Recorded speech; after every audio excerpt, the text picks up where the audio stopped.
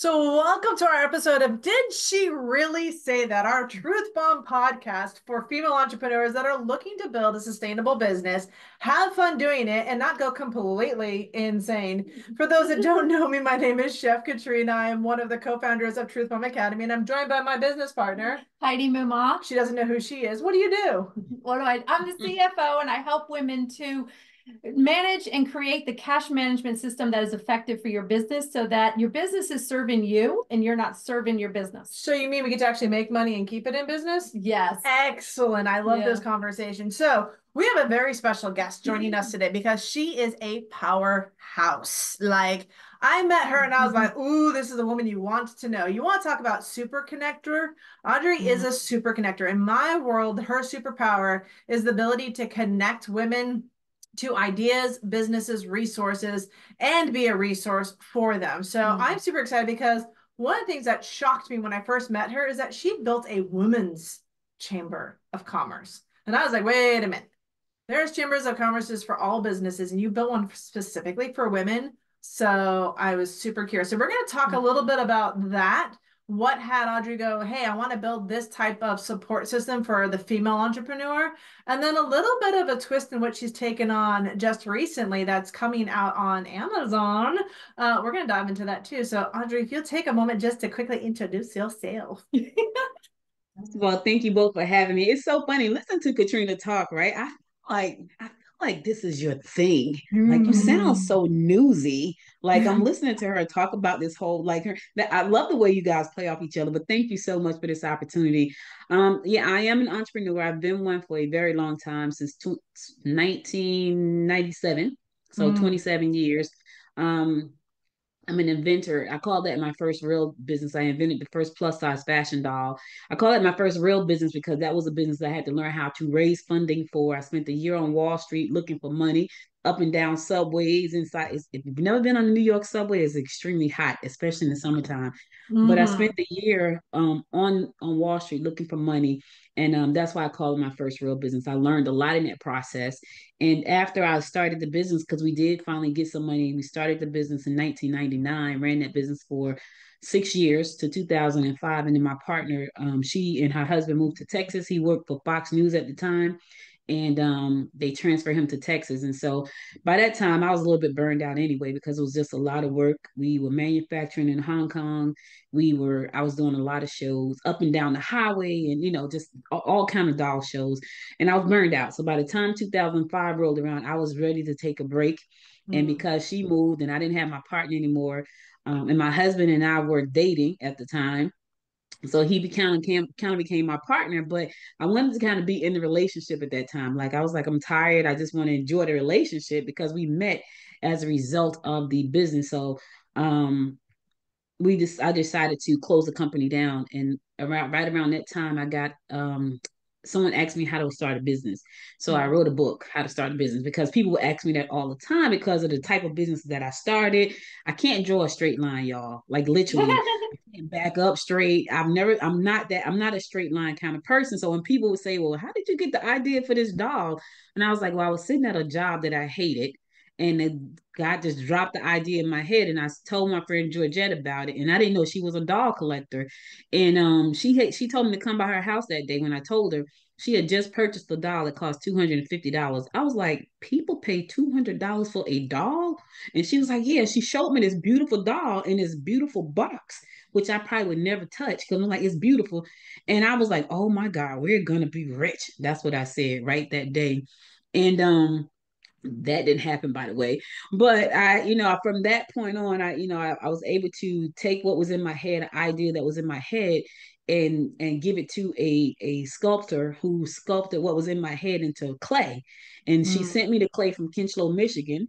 And I looked at the clay and I was like, yeah, she's supposed to be plus size. So you got to give it some more boobs and some more booty, so you got to do a little bit better. So she did that. And then she sent me back the prototype in wax.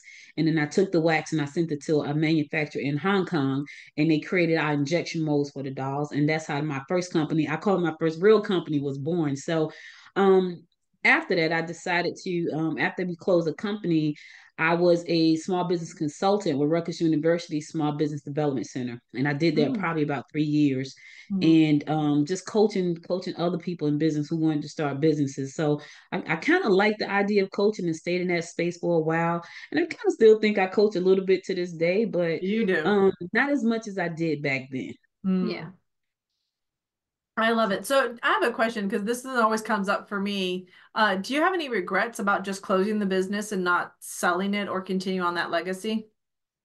Yeah, it was so many things that went into me closing it. It was some personal stuff that happened that I wasn't happy with. So I do. And the reason I say that is because the one thing when we first started, if you are an entrepreneur and you've been doing this for a certain amount of time, you become a serial entrepreneur just because you can't help yourself, right? Before you become a serial entrepreneur, you're just an entrepreneur. You're focused, you got one thing on your mind, you're in that space, that's what you want to do. I feel like if things had went a little bit different, we would have taken that company. It would have been $1 million company. So I have my regrets now and again. Like I go back and forth with like, oh my God, I wish I would have just kept it going. So yeah, I do. Because it was a very unique company. Yeah. And we were the first to do it. Now you can find plus size dolls on the market. Before then, you couldn't find any. I think the next plus size doll that came out after ours was Emmy. She was a plus size model. Do you guys remember her? Emmy. She was tall, blonde. She was a plus size model. So we came out with our doll, and then they came out with one of Emmy. And so, but now you can find them all over the place. Even Mattel has one right now. I mean, she's still not plus size, but she's bigger than Barbie. So, but yeah, I do have some regrets sometimes because that's when I was really super focused. Now I'm a serial entrepreneur, so that's a different story. It is. So you've been building businesses, you've been coaching, you've been helping a lot of women. You got into the Chamber of Commerce, and I know you're, like I said, you're for me a powerhouse connector. Like you just like there's just this ability to connect people together, make introductions, and then like when you hear somebody speak, your brain just goes off like a light bulb and says all these different things you could do. Because I've seen it happen. It's fantastic. Yes. You just give Audrey an idea, and she's like, "Oh, and they could do this, this, this, and this, and this, this." And you're like, "Slow down." Like I get it. Yeah. So one of the things that was really fascinating when we first met is you said you were, running this women's chamber of commerce. Why a women's? Why not just be part of another chamber of commerce? What had you really create that differential in the market? Well, actually, I came from another chamber. So before I launched the Gwinnett Women's Chamber of Commerce, I was the vice president of another chamber. Mm. And God had given me this idea 2 years prior to me becoming the vice president of that chamber. And I was like, yeah, I'm not going to do it. I'm going to wait. Because at that time, I think I was the marketing director for that chamber. And then I went up, I got voted in to be the vice president. And I was like, okay, well, I'm the vice president. And so things wasn't going quite the way I thought they should. Um, and so because they weren't at the end of 2022, I think it was, yeah, 2022, I decided to step down and do what God told me to do, which was launch the Women's Chamber. Now, the reason that I launched it was because we had a lot of women who felt like they needed more of a community, which is interesting because that's what they asked for, right? We need more of a community, and I don't think they really wanted that, which is kind of weird. So that's something that I'm learning, and I try to what I've learned in running the Gwinnett Women's Chamber is that even though they say they want these things, right? I feel like there has to be a very specific thing to create that type of community. And I'll give you a prime example. So we have a chamber. We thought, well, it's enough to have a women's chamber. It's not. And we've learned that the hard way. When I look at communities that grow, they are centered around a thing. I thought that the women would be centered around the chamber. I thought that they would be centered around growing their business. It wasn't that. It needs to be a specific thing. So let's say, for instance, what you do, Heidi, right? There's a woman, and you probably know her, but she's doing $300,000 a month in your space, right? Wow. She has 2,000 paid members that pay her a month, but they're all centered around what you do. That's what they do. And one of our members is in her program. And I said to her, what makes her so successful? Well, everybody in that group, they're all crafters. That's what they do. And I They was all like, crafting the oh, same thing?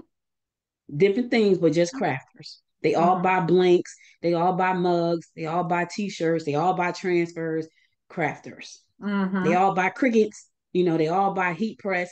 That's what they do. And so I've learned that those type of communities are so much more stronger. And I'm thinking just being a women's chamber would be enough. It's not, because everybody in the women's chamber do something different.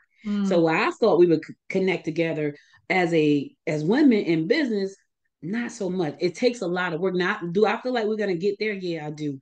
We still have a great membership. But I think it's going to be a lot harder, and it's going to take a lot longer to get to 2,000 members paying $197 a month. That's you know what I Yeah. mean. So it's that type of thing. So in doing this, so the woman said they wanted a group of women just to talk about business. There's been the idea that they haven't quite come together yet.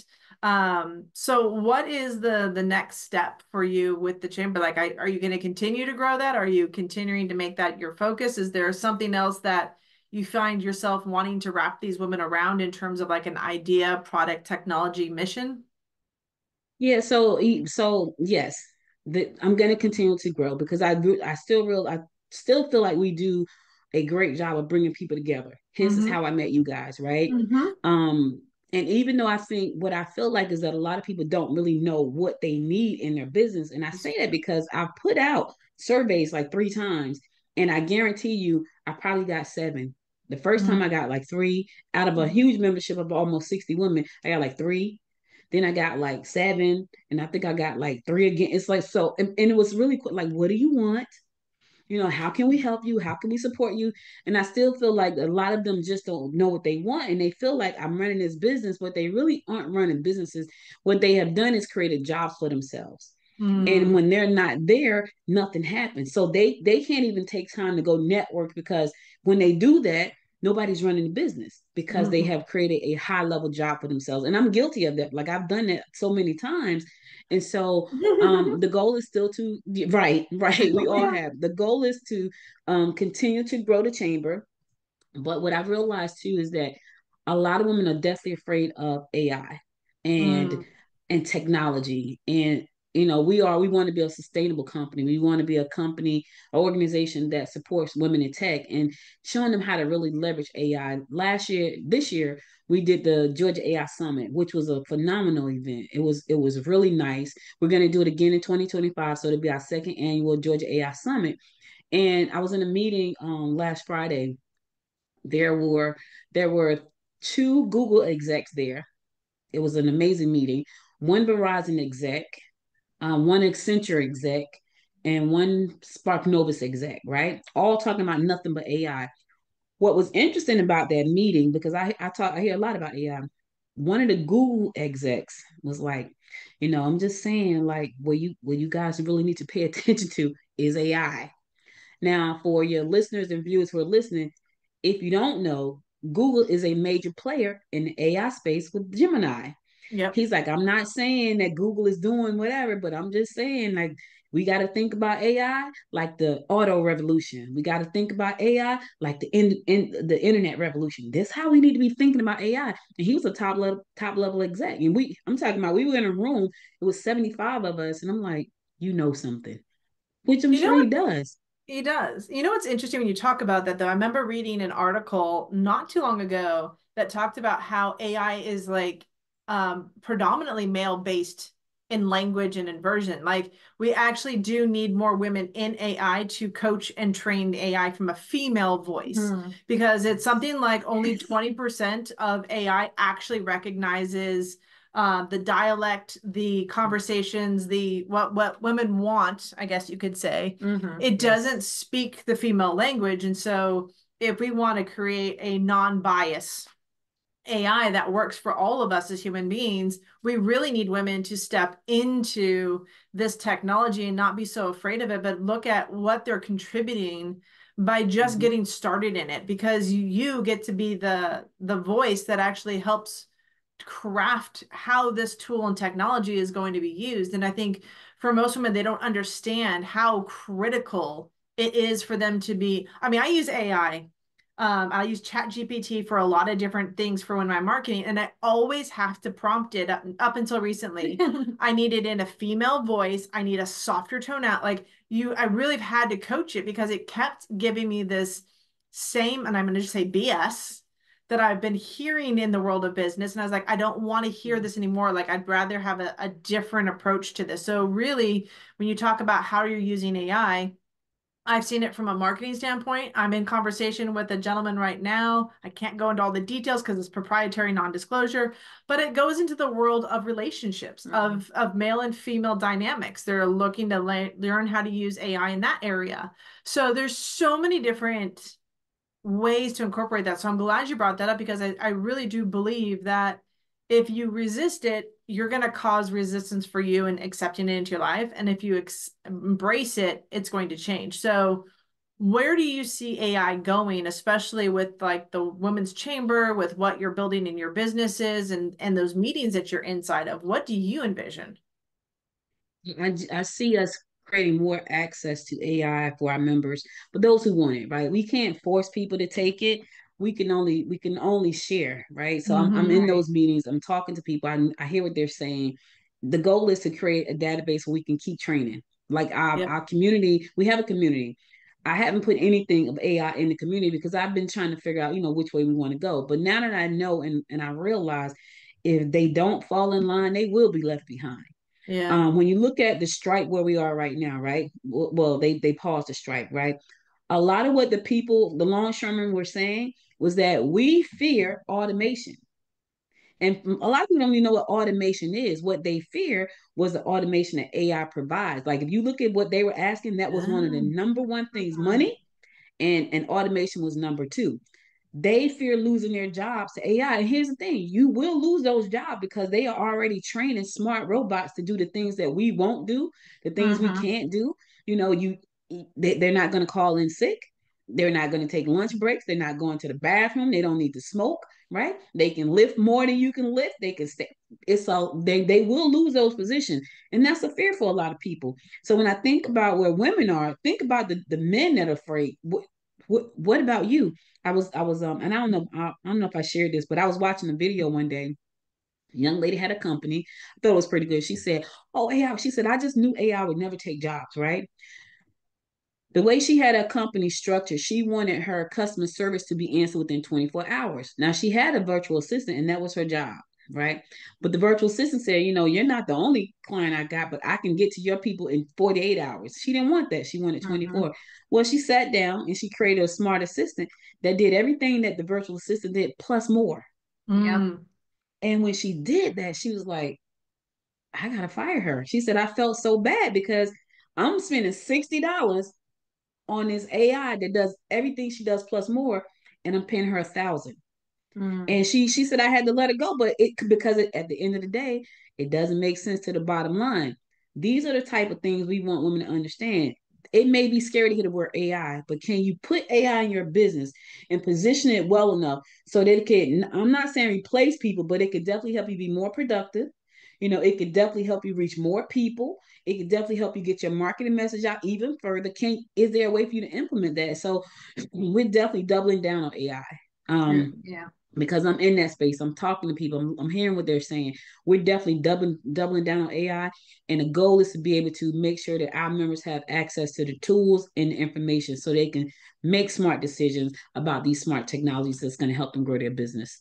Yeah. And I think this is such a crucial conversation because I have so many women that are deathly afraid of it. We just interviewed and had a training on with a woman that did conversation AI. Like, how do you do conversation funnels? So it's the same thing. It's training that AI to be able to be in conversation as a part of a marketing tool. So all these things are evolving, and I'm seeing AI show up. And I mean, I swear I get an email at least twice a day from different companies on, we've incorporated AI here, we've incorporated AI there. I mean, we're just seeing it. So it's either embrace it and see how to better use it for your time, like you said. So super, super glad we're having this conversation. I was on a conference call right before you guys. It was interesting because it was mostly men on that call. It was 143 people on that call. And the person that was hosting the call was selling a product was 9,000 and something. I think 9,987 or something like that. And the thing that they were selling, like the thing that's brought all of those people to the room and got other people enrolled in that program was AI. It wasn't the person who started, because the person who started is extremely famous. But the people kept saying, "Yeah, it was the AI. The AI helped me do the marketing." And I'm thinking, really? Like that's what they and it was like, listen, you mean you don't have the whole 9,000 right now. You can pay $895 a month for 12 months. That's what they were saying. And people were like, yeah, I took the class. I sent one guy say he has a team of 20. All 20 of his people had to go through that class. It's a 3 day, and it's 3 days. Hmm.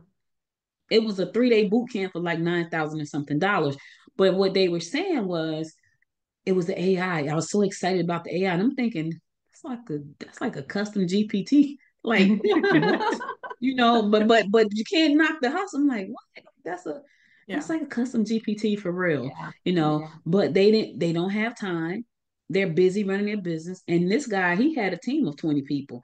He said, but what happened was inside of that program, he also learned that he expanded his company and now became an employee owned company with Mm. him, which I thought that was really cool too. So they got a lot of stuff out of there, but the selling point was the AI part of it, the AI marketing piece. Yeah. Interesting. Do you think men like embrace it easier? Because I feel like what I'm seeing on social media, especially, is like everybody's fearful of the AI, like all the photos that are AI created and how fake they are. And there's ways that you can tell, but it's like I think it's that fear thing. It's like, no, even when the cell phones came out, I resisted ever getting a cell phone. Did not want one, did not want to be contacted 24/7. I was just like, when I'm not home, you leave me alone. And then now it's like, I can't live without it. And Yeah. it's like, but it's like, it's that new technology and the fear of what it's going to change in our lives and what we don't want it to change. And it's like, I don't know, for me, I think women tend to be more resistant to things like that we see the fearful side of it because AI is being, I mean, everything is good and everything is bad. And it's like you looking at AI and there's awesome things about it. It's fantastic. And it's like definitely it's like the conversation AI thing I was blown away with. I was like, that is incredible. And it's like, but then you have the crook side of it, the criminal side of it, The darker side? the darker side of it that is being used to manipulate people and get and pre like they're being imposters. They're creating things to impersonate you with AI. And so it's like I guess that's where I'm still like I love AI. I use it. I use ChatGPT, but at the same time I'm like I'd almost rather do it in my own voice and make sure it's my voice, not AI's voice. Mm-hmm. And so it's like how to like and that's part of training AI too, training the chat GPT. I think when I look at AI and men, I always look at it as a tool. I feel like it's like the tool to fix the car, right? Like Yeah, dudes will always when it's a tool, they're on it, right? They're the ones right. that first jump out there, they're on it, they're figuring out all the pieces and how it works and how to fix things. That's what they do. Women are not like that. We get blindsided by all the pretty, all of the beautiful images and the graphics Mm. and all that kind of stuff. What's up under the hood? No, 9 times out of 10, we don't care about it, right? We want to buy the tool because we don't mind spending the money. They don't want to spend money. They're not like us. That's why we always handle all the money, right? We like, Mm-hmm. look, we gonna pay for convenience. We don't need to know how it works. We just can make it pretty, can draw a line, whatever. We gonna pay the subscription. That's not how they think. They think about it's a tool. I need to know how to work the tool so now I can Mm-hmm. sell the tool. That's not Right. how we think most of the time. So I feel like they've embraced it way more than we have for that reason Mm-hmm. alone, because they see it as a tool and they see it as a way to make money, whereas we see it as a tool, but not necessarily the way they see it. I think Yeah. about podcasting, right? Do you know we had back in 2019, I had to speak about podcasting on a cruise ship. Like someone paid for me to come on a cruise ship to talk about podcasting. So of Well, course I had to that's do so my little awesome. presentation and everything. And I'm doing the research. And I'm like, wait a minute, more men listen to podcasts than women? Yes. At Mm-hmm. that time, 2019, it was about 15% more men that listened to podcasts than women. And I thought that was shocking because I'm thinking, well, I know for sure we're listening to it washing the clothes and, doing the dishes. And we weren't. We weren't doing it. Now we're a little bit about 50-50, but it took from 19 to the pandemic to happen when we didn't have anything but time for that to number to jump up. We're like late adopters to everything. The women Mm. are. And Mm. it's because we don't see how it could benefit us Now, I will say that that has changed somewhat because now there are a lot of women who are seeing possibilities that they didn't see before with AI. And we'll talk about that when we start to talk about the book, and I'll tell y'all what I'm doing. But that's starting to change. And still, again, though, it's that whole creative, pretty, oh, it's easy, pretty kind of thing. However, they're looking at it like, okay, well, I can probably make some serious money with this thing. Because it can do all these things I really don't have time to do because I got to take the kids to soccer. I got to go to ballet and, let me do the list, all these different Yeah. things. So we're looking at it from that perspective. And I think there's a piece of that too. I think women are more, sometimes we get this technology, but we're so inundated in reality, right? We're Yes. inundated with taking care of the kids or being a caregiver that we're kind of in the human Yes. element of it that we don't always look up to see what is coming into our universe until it's forced onto us as an inevitable. Now it's here, start using it. So I think sometimes we as women we don't look up, and I think that would be the best way I explain it. It's like we don't lift our head up to then like scour the line and read other articles outside of just taking care of the family or loved ones or what's going on. So I think that's where, and it's not necessarily that we're behind, it's that we don't lift our head up to see or hear or be part of that. So I love when you say it's like it is starting to happen. We're starting to see the rise of women. This has been a conversation for the last, I want to say, year and a half, almost 2 years now, is that there's this awakening that's happening with women. There's this Yes. waking up to the world around them, what's possible, their contribution, what they can do. So I love this because you talk about like what's the next evolution for women, and it is being more able to participate in the creation of the world around us instead of being at the Yeah. effect of it. Women are saying, how do I better create this world that I'm currently in? How do I elevate my status? How do I invite my partner or spouse to be a participant in the family but still be able to contribute financially to the whole? So I Yeah. think that's what you're looking at, is that we finally started looking up instead of having our heads down and trying just to maintain the balance of what's going on in our lives. We're starting to see what's like, we've started to see the horizon, right? And Yeah. now we're starting to look up into the universe and go, okay, what is my purpose here? So I love this. And then and this does tie in for like what you're creating with your book. So I know you're an author, you're a podcaster, you're a media specialist. I mean, girl, you've got like a world of wealth of knowledge behind you. So in all that you do, in all the activities, in all the offices and conferences, and I feel like you've got a pinky in everything, to be honest, right? How did you find time to write a book? Well, honestly, Katrina, that's the first thing I ever did. What? Yeah, that was the very first thing I did. So my first book was in 1998. That was the very first thing I did. Okay. And I was a co-author on a book in 1998 with Georgette and one of my other friends. We wrote a Yeah. book called The Cookbook to Romance. And it's so funny because I've been talking about it ever since I did it. So let me show you what it looked like. You guys could look inside, it'd be crazy. So Oh my that's gosh. my very first book. Now look at the names on the bottom. Oh my gosh. Nice. So the names on the bottom were pen names because the book is called The Cookbook to Romance. Right. And I went to church, but Adele, who is Amanda Rochelle on the book, was heavily into church. So she couldn't use And her real she, name. nope, she didn't want her pastor to know what was in the book. So we didn't put our names on the book. We put our pen names on the book. So I started out writing books. We wrote this book, and then I just kept writing books after that because people would ask me, well, how do I write a book? Then I would write a book on how to write a book.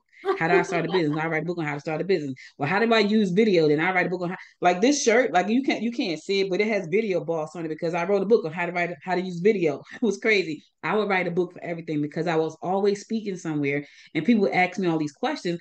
And I was like, okay, I can't talk to all these people all the time. I'm gonna write a book. So I've been writing books for a long time. I've never written fiction though. Mm. This is my first fiction book. So all of my books, and I think right now I'm at book number 13, all of them before now were nonfiction. Okay. And that's because I would write a book on how to do whatever they asked me. And I'm like, let me just write a book for that and put it out, right? Now I'm kind of full circle. Like I'm loving AI because it gives me the opportunity to be super creative. Some people think AI makes you lazy. Not Mm. me. It makes me even more creative, which is crazy because I'm up late at night, like, oh, let me do something with this right here real quick. 2 o'clock in the morning, I'm still up. Like one of my friends live in Tampa, and she probably was thinking, what is Audrey doing up at 2 o'clock in the morning? Text me. I'm like, hey, because I haven't gone to bed yet. are you leaving Tampa? Because there is a hurricane coming. And she texts me back, no. So she's not even sleeping. But I kind of look like, it feels like to me I've come full circle because that's where I started at. And what I did was I was watching something one night on YouTube, and it was talking about star seeds, like the awakening and the new moon and all that kind of stuff, which I love all that, right? I love all that esoteric stuff. I love that. That's who I am. And they was talking about star seeds. I'm like, well, what is a star seed, right? So I go look up star seed, and it started saying all these characteristics of a star seed. I'm like, wait, am I a star seed? I think I'm a star seed, right? So then I started to look up the star seeds, and then it said there's a star, and the name of the star was Lyra, right? And it was like, okay, if you're a star seed and these are your characteristics, you're from the star system Lyra. Wait a minute, am I a star seed from Lyra? Because this is what I'm thinking. So it was weird because the next morning my husband woke up. I said, I think I'm an alien, right? He said, he looked at me. He's like, "What's wrong with you?" I said, "Look at my ears." So look at my ears, you guys. I Look, know they've got elfish right? ears. And then they're different. Yes. Yep. Like they're different. So if you look at the Lyra, that they're me. I said, so I think I'm a star seed from. He's like, you crazy. But anyway, that got my imagination to going, right? And in studying it, I was like, I want to write a book about that. Then I want to create a movie about. So my mind didn't stop. It's like you want to write a book, then you want to write the movie. So it just kept going like this. So right now, I did the first book, and I don't have the book is downstairs, but this is my proof. This is the first book. I It's love on that Amazon. color. Yes. Yeah, so on Amazon, right? I cannot write fiction. Let me just say that, you guys. But I wrote this book with AI, the Mhm. entire book in one day. Seriously? Seriously, cover and all of it, the entire Dang. book. Now I know how to lay out books because Right. I know Yeah. I've been laying out books, but I don't know how to write fiction. My mind doesn't work like that. Not long form fiction. Like I can get you a nice, couple of pages of marketing ideas, but not fiction. But what I did was I knew how to write a great prompt. I said I want it to be this, this, this, this, and this, and it needs to be this, and she needs to be. So the character is in Lawrenceville, Georgia. She goes to Georgia Tech and she graduates and she comes back to Lawrenceville. I knew what I wanted. I just to put it in 179 pages wasn't going to happen. Right. But I leveraged these great tools to do that, right? And from that, I was like, okay, what else can I do with this? I'm going to turn it into a movie script and I'm going to shop the movie script around. I've done that before. I've even produced, series. So I know how to do that too. So I'm going to shop it around. I'm going to have a series of 8. I'm going to have a franchise of books, all this stuff. This is how my mind is thinking, Katrina, like you said before. Uh-huh. But that's because of AI. That's Mm. because of AI. And there are some real fiction authors who may think, oh my God, you're not a real writer. And you're right, I'm not. And I don't proclaim to be. What I do proclaim to be is a content creator. I create Mm-hmm. a ton of content, right? So I do proclaim to be that. A fiction writer, I'm not. A fiction creator, yeah. Yeah. Mm. You Yeah. know what's beautiful about this, and I think where the creativity that most of us miss is that you have to be curious when you're using AI. Because it's all the prompts, we say prompts, but it's really a series of questions. Yeah. And it's your ability to question and keep questioning and really be able to help the system define it because it needs questions to find the answers. And then once you get the answers, like, is that what you're looking for? And then you get to kind of craft it and make it your own. So I think people get confused when they hear the word, what kind of prompts do you need? They don't associate that with the curious questions that you're asking it. Because when I talk with AI, I'm asking it questions. I'm like, what if I do this? What if I use this word instead of this word? What if I do this instead of this? Does that like, and you learn to ask better questions, which does Yeah. create a curiosity, which Mm. does unlock your creativity because you have to be curious about the conversation you're having. You're not just going to accept it. You want to be able to dive deeper into it. You might be like, Yeah. well, where did you source this from? Is this something that somebody else is using? Is this copyrighted already? Like, the fact that you can learn to ask better questions, which is what we teach Mm-hmm. in the world of business, is the better questions you are able to ask, the better the results you're going to get in your business. And so I think when you talk about using AI, it actually trains you to be better at business because you start asking better questions. Mm. Yeah, I totally agree. And I think when people learn to ask better questions, they get a better outcome. But it also, like you said, it totally unlocked like that thing. Like because if you ask me, am I a creative person? I can't draw anything, right? Mm. I can come up with some great ideas, but that's as far as it's gonna go. Now somebody has to take those ideas and execute on them, right? It's a little bit different right now. I can come up with the idea, feed it into the system, execute the whole thing, send it to the other platform, let it do. Like I even have a deck of trivia cards that I created for the book. Right? Oh, They nice. should be they should be on the 14th. I can't wait to see them because Oh my in my goodness. mind I'm thinking, well, I'm gonna create this book. It's gonna be limited edition with the trivia cards, and that's how my mind thinks. But Yeah. because of smart tools, I've been able to execute. Whereas Mm. before, I would come up with these great ideas, and someone else would have to execute them because I'm not an execution person on that Right. side. Mm.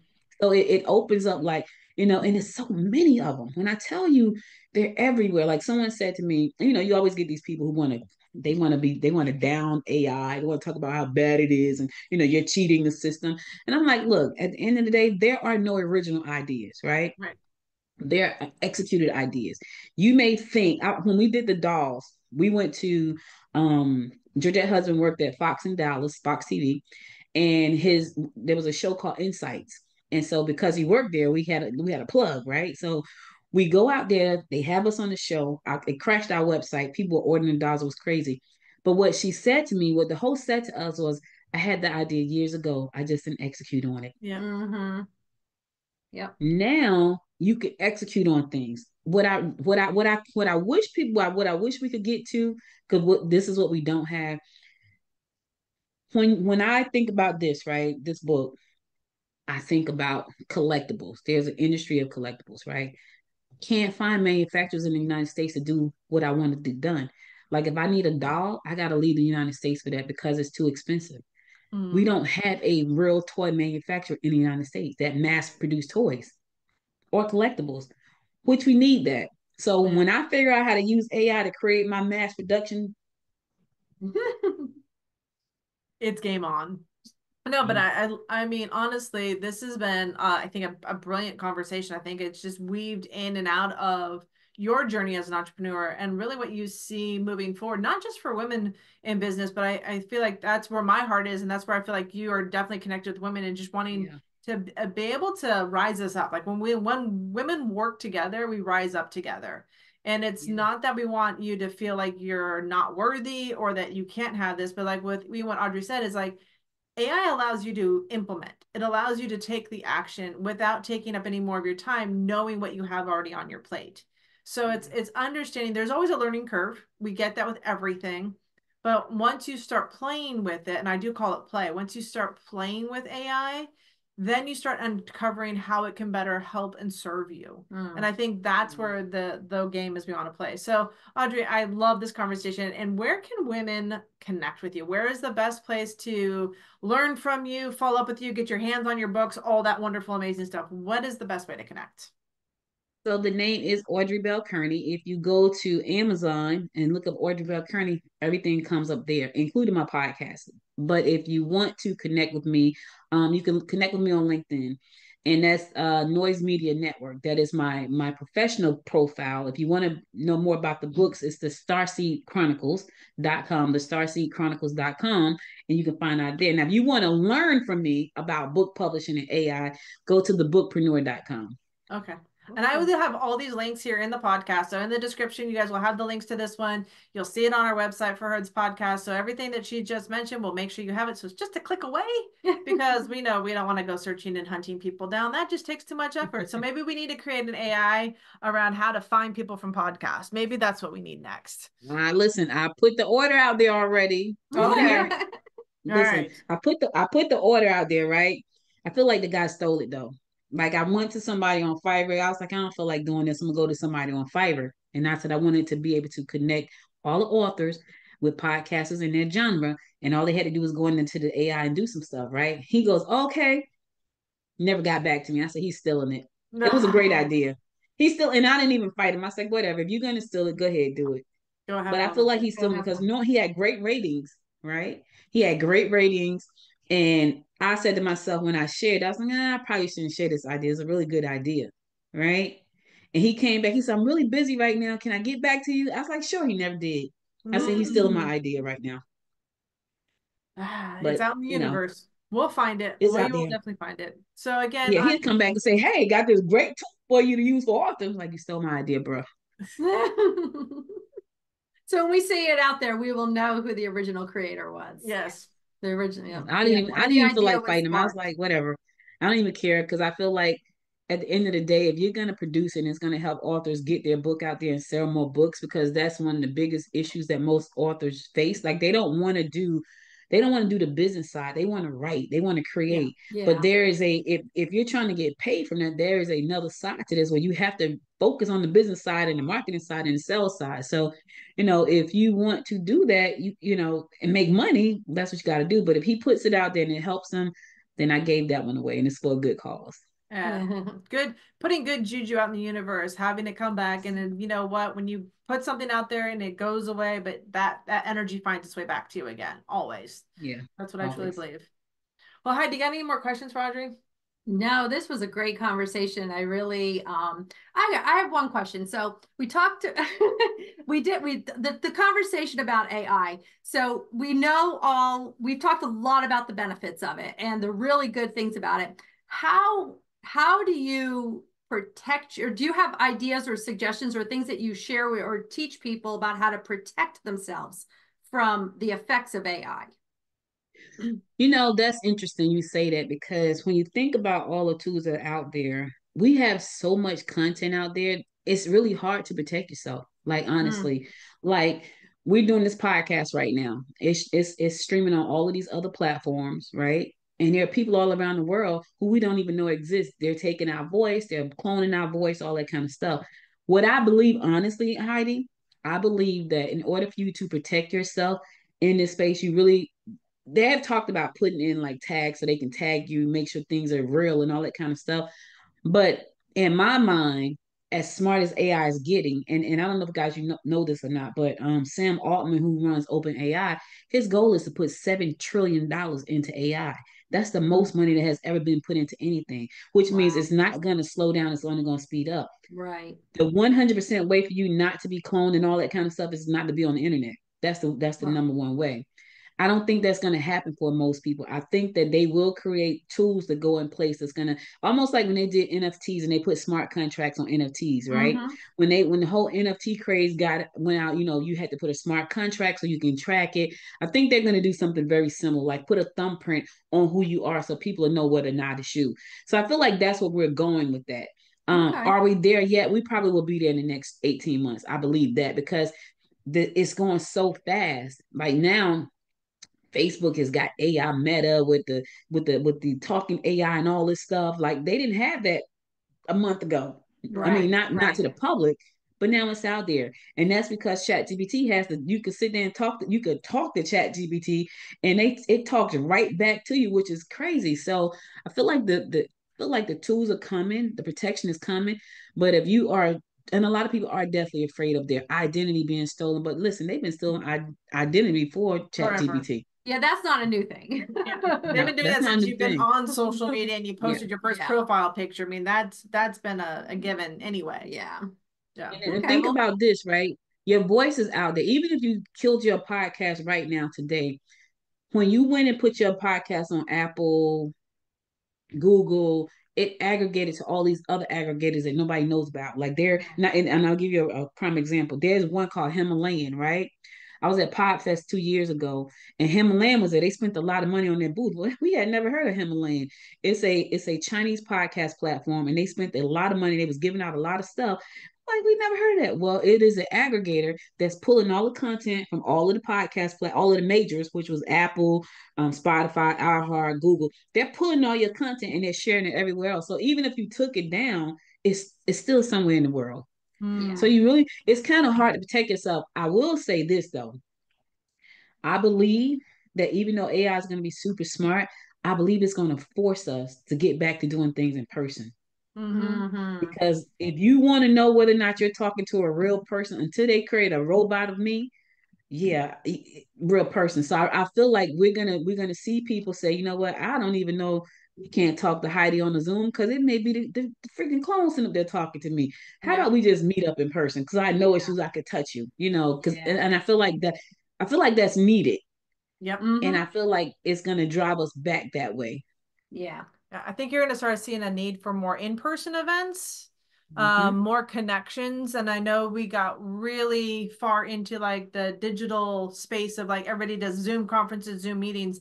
But I think the in-person, the touching, and I can't Yep. touch Audrey from here. Right. That just won't Right. happen. But yeah, I She's think, real. She's a real person. oh Lord, Yeah. so Right. we claim. No, but yeah, I definitely see the pros and cons of it, but then there's pros and cons with everything we do. There is. Yes. Yeah, Yeah. they are. They So, are. but this was a brilliant conversation. And like I said, we will absolutely on our podcast, we are streaming everywhere. So Audrey, your voice and everything will be out there. Your links for everything will be out there. They will stalk you and find you just like Heidi stalked and found me. That's how you build great friendships in the world, by the way. Yeah. So be nice. Careful who you stalk online. Yes. That's right. True that.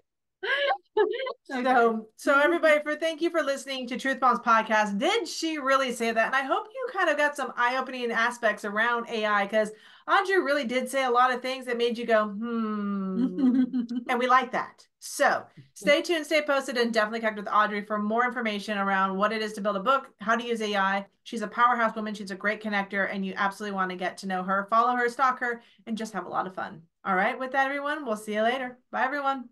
Thank you guys.